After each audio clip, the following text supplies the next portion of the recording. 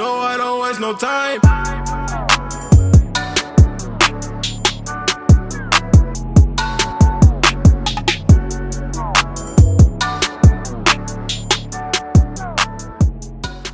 What's going on, guys, and welcome back to a new video. For those of you that are new to the channel, my name is Joshua Daniel George, a digital marketing online coach. I have my own social media marketing agency called Brandpreneur here in the Netherlands, and I also teach you guys on how to do the same. So how to start your own agency, how to get your first clients, how to automate and scale your agency so that you too can live life on your own terms.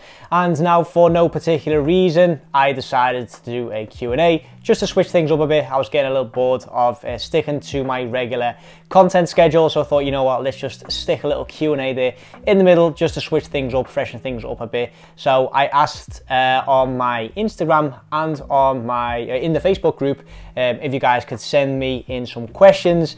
I even put in brackets, you know, try and stick to regular questions as opposed to, you know, just purely SMMA questions. However, most of the questions that did come in were about social media marketing, which I can't blame you guys. Obviously, you know, that is what you come to this channel for. That is what you want to see. So like I said, the majority of these questions are business related, social media marketing related, even Facebook ads related, and there's a few little questions in between there that were about me personally, which I, you know, enjoy seeing because you know, it gives me something else to talk about, you know, as opposed to just social media marketing. So without further ado, I've got my laptop here. I don't think you can see that on the screen, but I've got my laptop here because I'm using my phone to record the audio. So just using my laptop to look at the questions. And the first question is, what was you doing before you started SMMA? I like the way I said, like, don't have it SMMA related. So the question is, what did you do before SMMA? But so basically, prior to SMMA, I was still in university. I've got my bachelor's in business at the Amsterdam University of Applied Sciences, and during the time that I was in my last year of uni, I decided to start my very first basically online business, which was online coaching, which was fitness related. The business was called JD Fitness, and it was one of them. There was no overhead costs, there was no investment needed. It was literally just promote that I offer online coaching, and then, you know, if someone takes my online coaching, it's profit. If no one does it, then there's no loss or anything like that. But after I graduated from university, I realized that if I wanted to do this full time, I'd have to put a lot of effort and time into it, into really building up the brand, etc. And I noticed that the people that I coach were not necessarily as motivated as I was, because they were still being brought down by societal norms, you know, work, stress, lack of time, etc. So I decided there and then that maybe I should focus more on something that I do actually enjoy, which at the time was content creation. So I started my own content creation agency where I helped businesses with their social media management, creating promotional videos, etc. And that is basically the foundation that was laid then there for my own social media marketing agency, because at the start of it, it was purely content based. I had almost a creative agency where I, like I said, you know, created promotional videos for businesses. I ran their social media pages, etc. And then obviously from there, I discovered the world of Facebook advertising, and then I became a sort of media buying agency instead of a purely social media management freelancer almost agency. So like I said, that was how I started, what I did before the agency, because you know, I am only 26. I've been doing social media marketing now for, I think this is the fourth official year. And then prior to that, I was obviously, like, you know, trying to figure out how does it work, how do you start, etc. So you know, 4 real years, I can say. So before that, I was obviously still a kid in uni, etc. So yeah, I think that pretty much sums it up. There's another question from the same person. What did you do after school, college? Well, to be fair, I've just answered that. You know, after university, I went straight into entrepreneurship. I took it was a gap year at first. That was like the decision, take a gap year, and then I was actually looking into doing a master's in entrepreneurship. And everyone I spoke to basically said to me, listen, you know, entrepreneurship is something that you can't learn. It's something that you just need to do and experience. And literally by failing and experiencing what it's like to have your own business, you will learn entrepreneurship over time. And that, in combination with a book from Josh Kaufman called The Personal MBA, those two factors basically made me decide not to go back to uni and to actually pursue entrepreneurship full time. And 4 years later, here we are. So that was question number one. Question number two was the exact message to send businesses. What should I write on the first message? Should I directly pitch my service or not? Please tell me any type of script for cold DM. And to be fair, I understand why people ask me this, because you know, I am constantly saying that cold outreach in terms of email is my preferred method of outreach, and that is basically also what I teach in Lifestyle Design Mastery.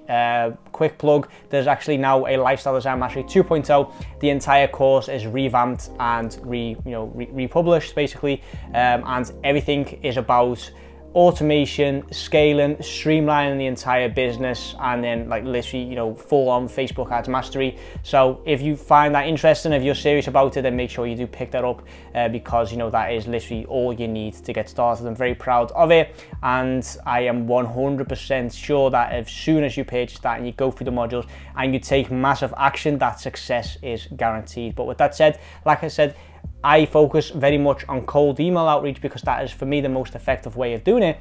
But it's not necessarily a certain script that makes people sign up as a client. It's not necessarily the flow that I choose. I've just picked something that works best for me. I've tested different types of emails over and over again to figure out what works best for me, what fits my personality, how can I position myself as an authority figure but also provide massive value in such a way that I show them what's possible, but not how they can go out and do it themselves. And as much as you guys message me saying, listen, what is the script, how to say it, what to do, long story short, I don't pitch my service in email one.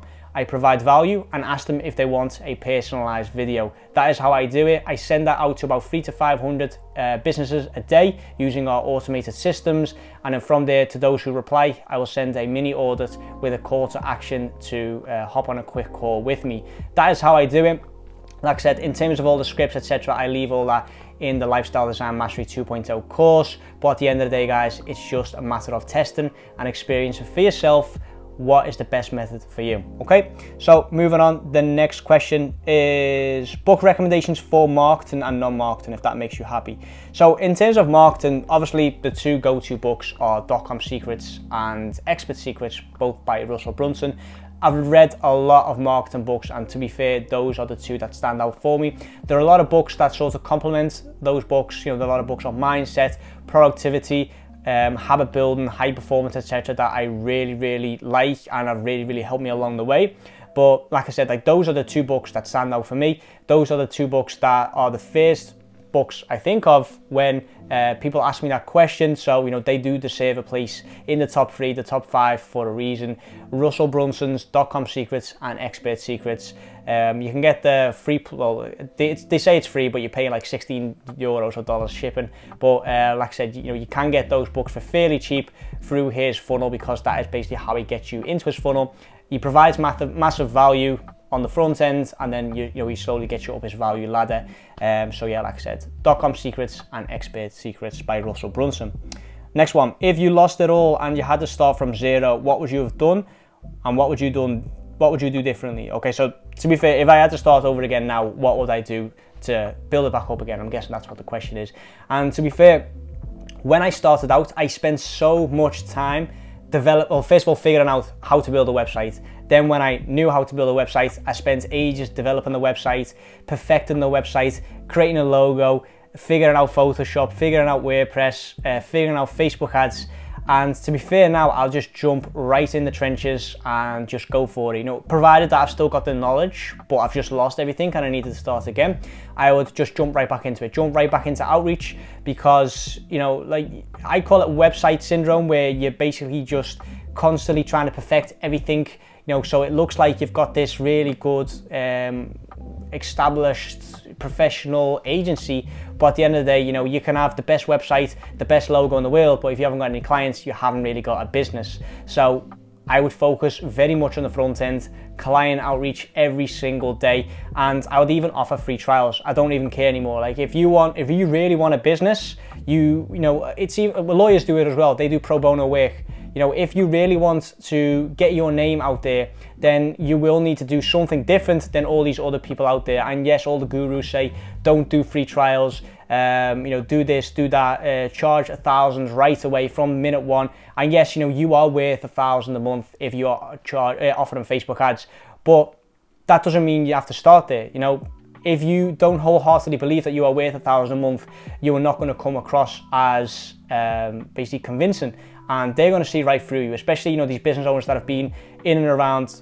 Okay guys, so the memory card was full there, which is weird because the memory card isn't full, but after like 15 minutes, it just automatically says that the memory card's full. I need to delete like one video, one image, and then I've got like another hour's worth of space again. But anyway, like I said, you know, if you are inexperienced and you don't believe it yourself that you're worth $1,000 a month, then they are going to see that you're not really, you know, you're not really sure about what you're pitching, and they can just sense that you're insecure about it all. So when starting out, you know, there's nothing wrong in offering a cheaper service or even a free trial if that's just what gets your foot in the door. And then from there, you'll build up that experience, you'll build up that confidence as well, and then it'll be much, much easier to get higher ticket clients and, you know, basically charge them higher retainers for it. So next question, what's your motivation when things go wrong business-wise and in general?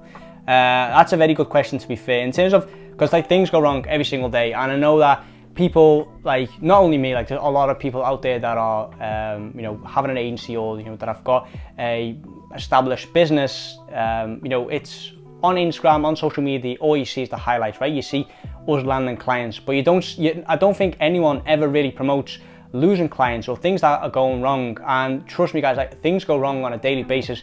Things always, like shit always hits the fan. Things go wrong, you lose clients, you get bad results, but for some reason, like that's just something that people aren't really interested in, because people always want to look at the bright side of things. You know, the grass always looks green on the other side, and everything you see is always just a highlight reel. So that is actually a very good question. You know, what's actually do when things go wrong? And I think you just need to figure out why you were doing this in the first place. You know, why did you decide to go into entrepreneurship? It's more often than not, it's not about like the fancy cars, you know, a nice house or the money, etc. Like there's something deep inside that knows that you deserve better than just the average 9 to 5. So to be fair, I feel like I haven't even got a choice anymore, because I don't want to go back to the 9 to 5. I don't want to be in the rat race. So what other choice do I have? You know, I just need to suck it up and continue, you know, working on the business. And yes, like I said, you know, you will lose clients in, you know, on the road, on your journey, but you just need to know and understand that there's always another client out there, and, you know, it's always just around the corner. So you'll notice that things will go bad, and then, you know, you're back up again and you've got another client, you get good results, and you just need to understand that it's always going to be up and down, up and down, up and down. And if you know that and you understand that it's all part of the process, then you don't even think about what happens when things go wrong anymore. So yeah, good question, very good question. Next question from David. What are your go-tos for improving Facebook ads performance and return on ad spend? So what I do in terms of my performance is I look at the entire flow, and I look at where am I spending the most money? What is costing me the most money to get someone to purchase? So this could be, for example, that your view content, your link clicks, your outbound click-through rate and all that, it's all good, it's all cheap, and then you need to spend an additional $20, $30 to get someone from add to cart to initiate checkout. Then you know, okay, it's not necessarily the ads that are performing badly, it's that something on that web shop is making it difficult for people to purchase or people to go through the flow and won't go.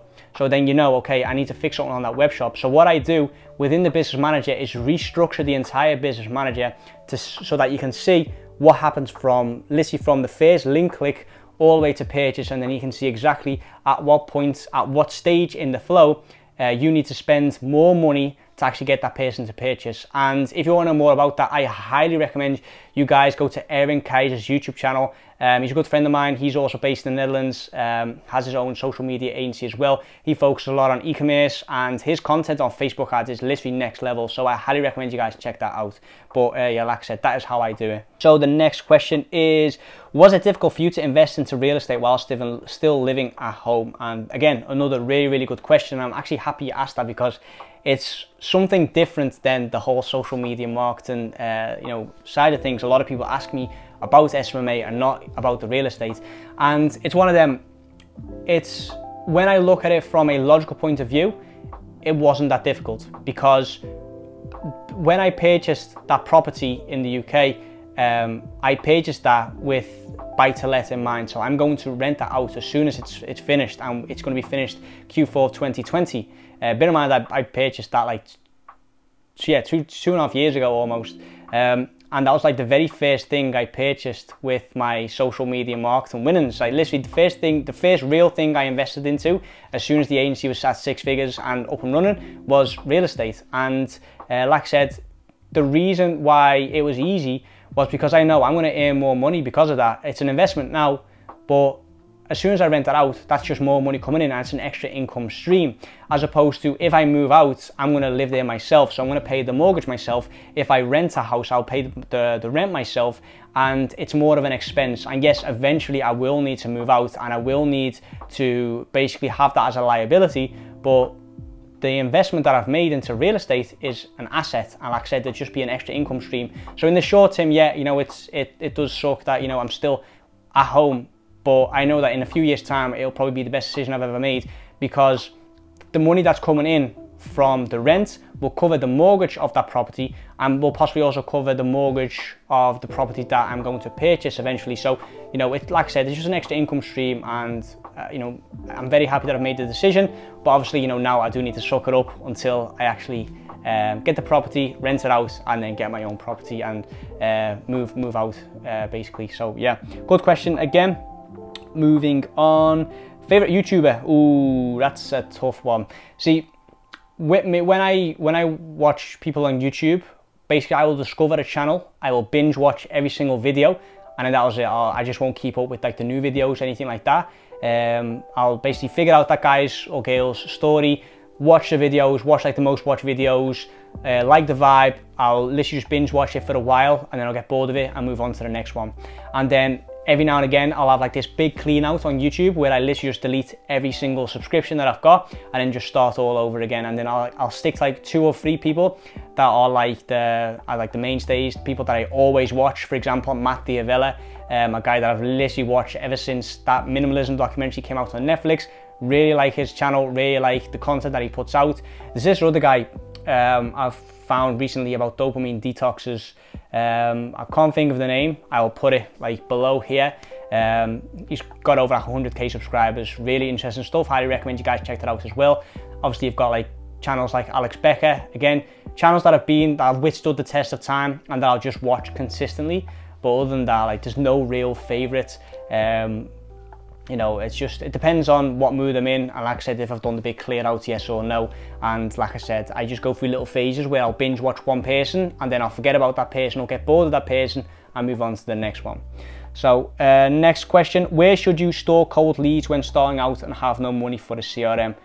Okay, I don't understand why people have this issue with CRM systems. Like literally, you can get Pipedrive for like €10 a month. You know, it's nothing. Like that's, you know, I don't understand why it's so, why people like that. That's 30 cents a day, guys. Come on. But okay, fair enough. If you guys don't want to pay for a CRM system, just use Google Sheets. Like, it's that easy. Just literally store name, email address. In fact, I've even got a video on this on my YouTube channel, so I'm not even going to go into too much details. Just watch that video. So moving on, how to pick your niche when starting out. Well, here's basically a contradictory opinion. Don't pick a niche when you're starting out.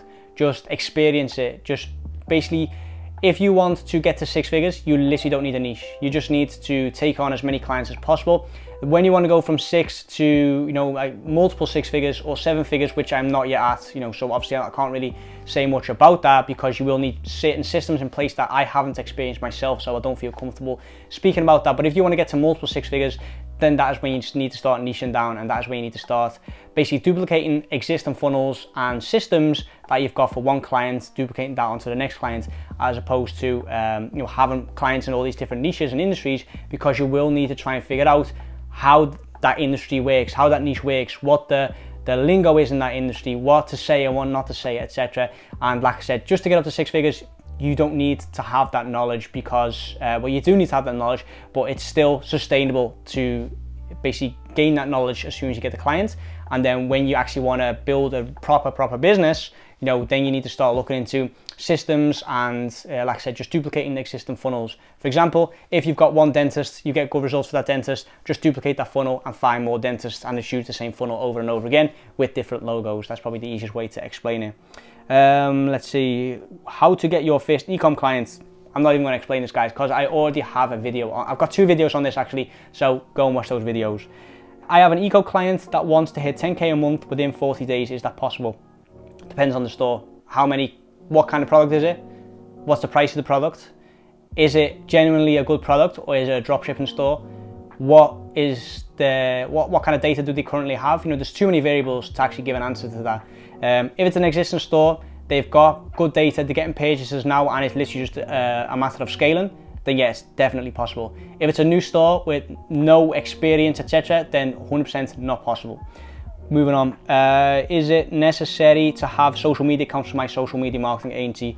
No, 100%, no. In fact, what I'll do, because people ask me this about the website as well, just create a simple Facebook page, add 2-3 articles onto it, maybe a social media, like a post, 1 or 2 posts, and that's it. Just leave it at that. You don't need to spend hours and hours and posting content for yourself, because clients don't care about it. They only care about where they're at now and where they want to go, and if you are the person to get them from A to B, they really don't care about your agency. Moving on, let's see, do I need a Facebook business page to start my digital marketing agency? Just answered that. And then, how important is a niche? So like I said, when you are scaling your business, it's very important. When you're just starting out, it's not that important. Play the field, experience other businesses, experience what it is to have a client that is not a right fit, experience what... Okay guys, and there we go again with the camera issues. So like I said, experience what it's like to have clients that aren't a right fit, experience what it's like to have clients that are far too big for you, experience what it's like to work with startups, and over time you'll realize what kind of clients you have that click with, what kind of client you enjoy working with, and what kind of client you can get good results for, and then just pick that niche. Or if you notice that you get a second client of a client that you get good results for, then just tailor yourself to that niche. So again, with a dentist, if you've got a dentist client, you get good results for that client, you get another dentist client, then think to yourself, okay, it might be a good idea to just tailor everything towards dentists. So let's see, I think we're almost at the end of this Q&A. Next question, who was your first mentor? Ooh, to be fair, I've never really had an actual mentor. I've always been the person who basically just surrounds himself with like-minded people, tries to, because I wholeheartedly believe that your network is your net worth, and you are the average of the 5 people you surround yourself with. Like I said, I'm an avid believer of that. So I just try and surround myself with people that propel me forward, people that inspire me to do more and be more. And there's not like one specific person that has helped me achieve the things that I've achieved. So there's no one really in particular that I can mention.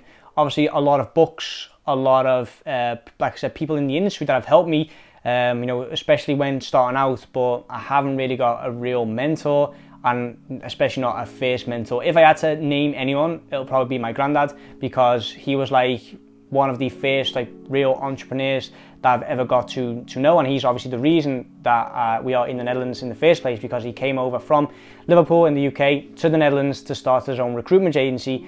And if any of you guys have ever seen my origin story, I basically mentioned that he basically had a life motto, which was we owe them nothing, which basically meant stand by what you believe in and don't let anyone else's belief or opinion stop you from doing what you want to do. So he lived life on his own terms, and that was a very big inspiration for me to even start this channel and to pursue entrepreneurship in the first place. So like I said, no real mentor, but if I had to pick someone, it'll probably be my granddad.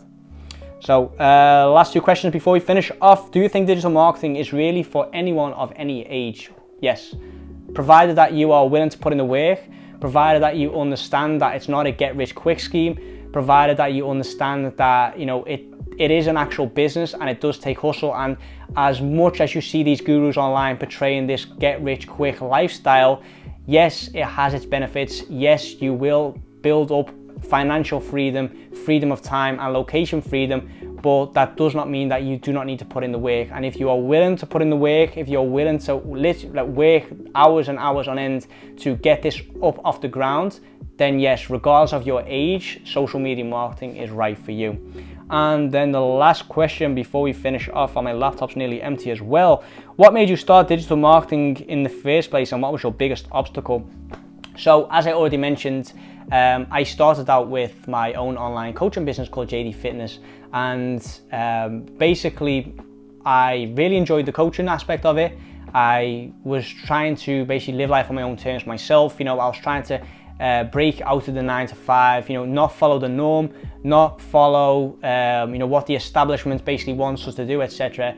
And, you know, basically for me, the big jump was then starting an Instagram, which was fitness related, which for me at the time was a really big step. You know, I'm quite an introverted person, and in the Netherlands, not so much now, unless it's because my whole perception of all of this has changed.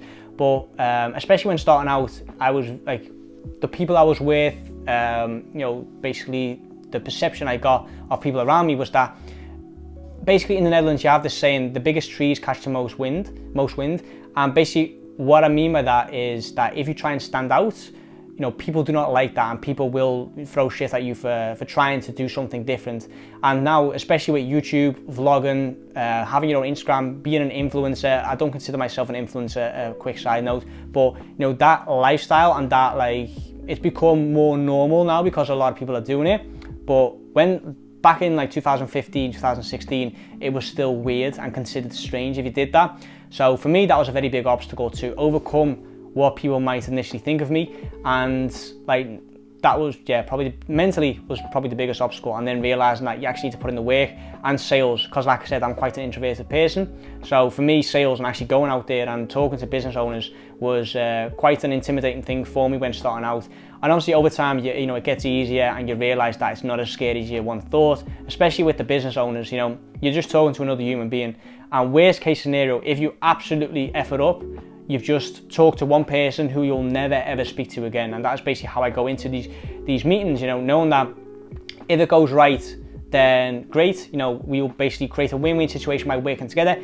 If it goes wrong, I've just made an acquaintance, and worst case scenario is I leave him with free value, he leaves the meeting educated, and I have not burnt a bridge or anything like that. And if I do make a fool out of myself on the call, I will never see that person again. So, you know, no, it doesn't really matter at the end of the day. And in terms of, like I said, you know, the biggest trees catch the most wind, it's all in your mind, to be fair. Like, it's like when people have, when you get a new haircut, the first 2 weeks people comment about your haircut, some people will love it, some people will hate it, but after 2 weeks, everyone's used to you having that haircut and things just go back to normal again. And the same goes for entrepreneurship. You know, if you start an online business, if you start a YouTube channel, if you start a personal brand, the first 2 weeks are probably going to be the hardest 2 weeks ever, and then after that things go back to normal again, and people are just used to it, used to you being that person who you then become. Okay, so that is all I've got for today. I think that was the last question. Apologies if I've missed your question. I basically, as soon as I published this on Facebook and Instagram, I just copied and pasted all of the messages that I got right away into my notes, and then from there, like I said, if I have missed your message, apologies, I'll save it for the next Q&A. Hope you enjoyed this video, hope you got some out of it. If you did, please leave this video with a thumbs up and subscribe to the channel for more, and I'll see you all in the next video.